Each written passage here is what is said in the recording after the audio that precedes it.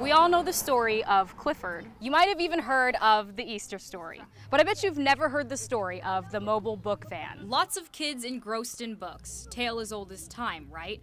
Well, let's back up a bit to the beginning of how we even got here. Sort of a labor of love, I guess. A passion project, you could say, and this story started a few years ago after this compassionate teacher won a $3,000 award. So I took about $1,000 of that $3,000 and bought probably 350, close to 400 books. She took those books and did something for others, for kids. Those books each filled the hands of the little ones who were eager to learn. A lot of people ask me why I do it. I have 3 kids. I have a full-time job. I'm also getting my master's. But when I see students and when I see children excited about reading, there's just nothing.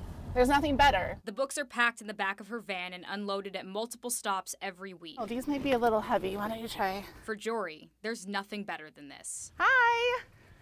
Are you here for the Bookmobile? Yeah, we've never been. Awesome! What? Pages and pages absorbed by these young minds. I like a lot of books. I like reading and I'm getting books. Packed, you're not forgetting anything. What about the 10th? They say the best things in life are free. Clifford's a good one. Winnie the Pooh and Tigger too. He'd like that one too. We already have them. I'm the Princess and the Pauper. While this started off her own dime, she now relies on donations, which she says is easier than you might think. The Baraboo community is incredibly generous, and when I ask for books, people bring them. So many books. It's hard to keep track, but just how many? That's a really great question. Thousands of books. Thousands. Do you know how many minds will expand, how many pages flipped, how many minds at work, and how many kids with a new free book in their hands? My goal is to try to find every kid a book, and I think we were able to do that today, right? Yeah.